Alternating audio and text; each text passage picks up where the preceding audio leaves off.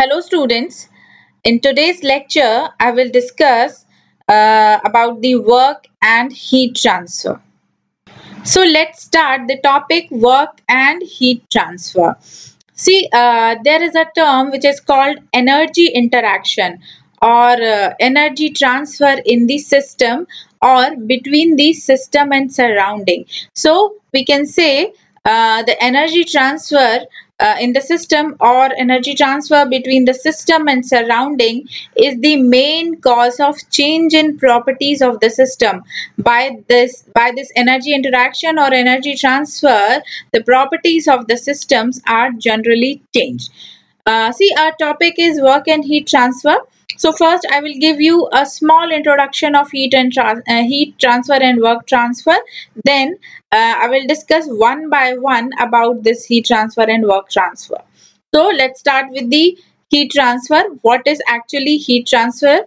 Is the heat transfer, if we consider any closed system, so if the closed system interact with the surrounding with temperature, or we can say the temperature is considered during energy transfer, that is generally called heat transfer. Here temperature is the key cause of the energy transfer, we can also say.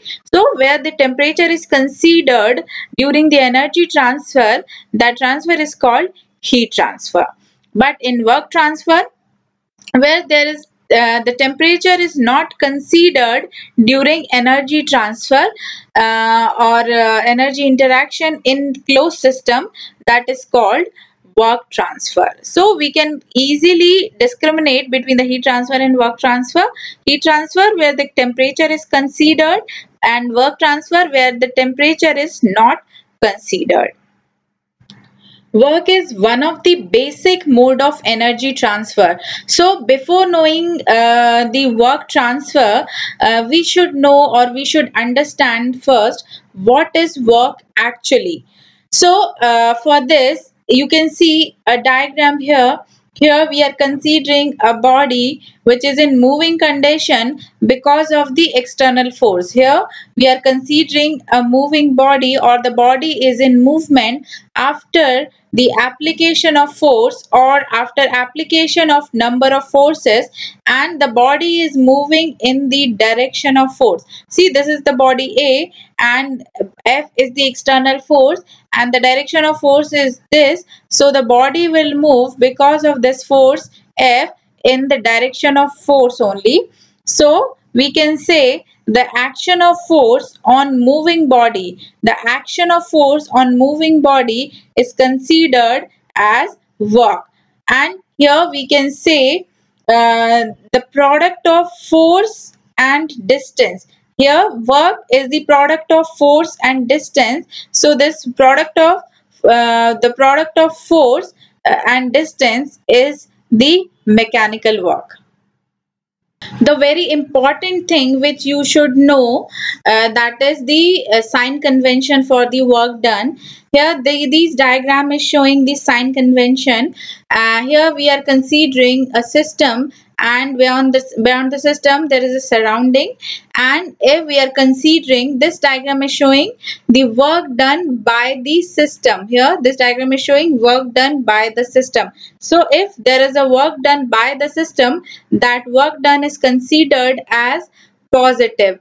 And if we are considering work done on the system, so that type of work done we will consider as negative. And the unit of the work is Newton meter or joule we considered.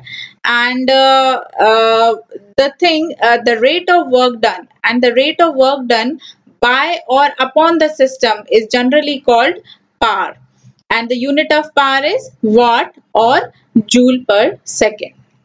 There are various type of work transfer which we considered between the system and surrounding. So here one kind of work I am going to discuss to easily understand the work transfer. That type of work is displacement work. I am going to discuss the displacement work here, and this displacement work I will describe by this piston cylinder arrangement. So here if we consider a system, If we consider a piston cylinder arrangement, this is the cylinder and this is the piston. uh, you can see in this diagram. And if we are considering this piston cylinder arrangement having gas inside at some pressure and volume, at some initial pressure and volume, if we are considering the initial position of the piston is 1, if we are considering the initial position of piston is 1, so at initial position the pressure and the volume of the gas is we are considering is P1 and V1. This is the initial position or the property of the gas at initial position of the piston when the piston is not moving. Now when the piston is in the movement, when the piston is doing movement, or because of this gas or because of this pressure of the gas, when if the piston move in this direction and the piston reach the final position, or when the piston is stop at one point or the final position, and if we are denoting this final position as position 2 and we are considering this position of the piston is 2 or the final position, so here we are considering the pressure and the volume of the gas is P2 V2 when the piston reaches its final position. So here the pressure and volume we are considering as P2 and V2.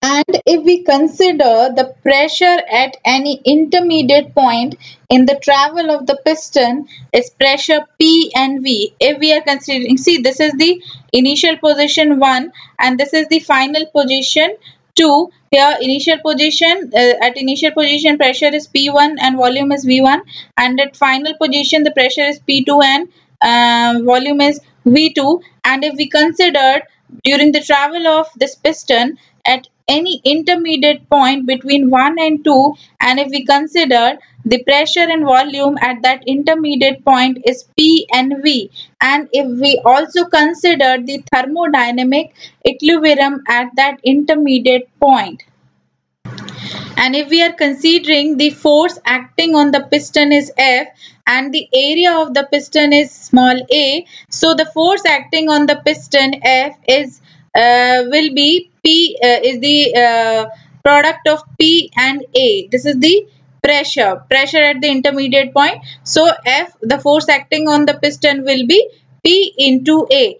And if we also consider the piston is traveling the infinitesimal distance dl, if we are considering the piston is traveling infinitesimal distance dl at intermediate point, and in that condition we can find out the infinitesimal work done by the gas on the piston at intermediate point. So that if we are denoting this work done by the gas on the piston, the infinitesimal work done by the gas on the piston is dw. So this dw will be equivalent to F into dl. F is the force acting on the piston and dl is the infinitesimal distance traveling by the piston. This F equal to pa, so this will be pa dl. We can write this dw as p into dv, where p dv, here P is the pressure and dV is the infinitesimal volume. That is equivalent to A into dl. So we can write here dW equal to P into dV. You can see a PV diagram for this piston cylinder arrangement. Here the point 1, this point 1 is showing the initial position of the piston. Here pressure is P1 and volume is V1. This is the initial position of the piston, and with the drop of the pressure by the pressure of the gas, the piston move from point 1 to 2, from initial position to final position, and this is showing the drop of pressure, and at point 2 final position the pressure is P2 and volume V2.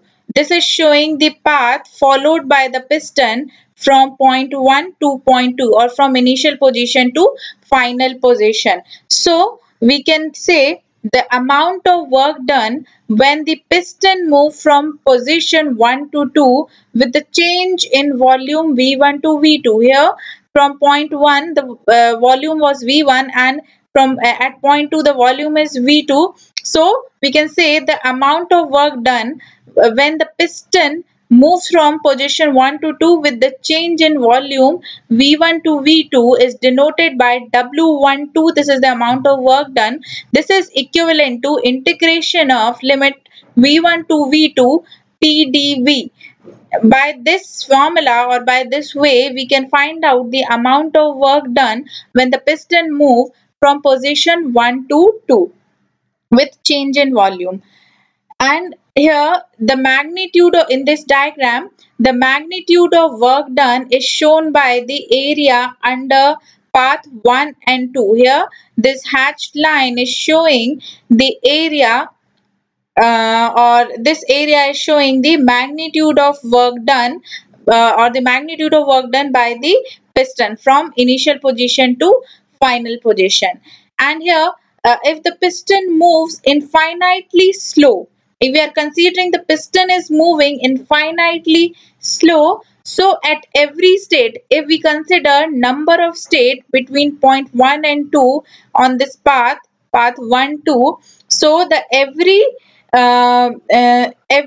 if we are considering the piston is moving infinitely slow, so every state between 1 and 2 from initial position to final position, or the point which is passing through 1 to 2 is in equilibrium state. So we can say the PDV work is performed only on the quasi-static path. This was all about the work transfer.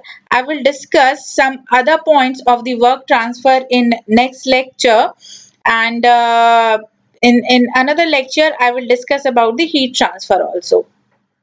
Thanks for watching the video and subscribe the channel for more lectures.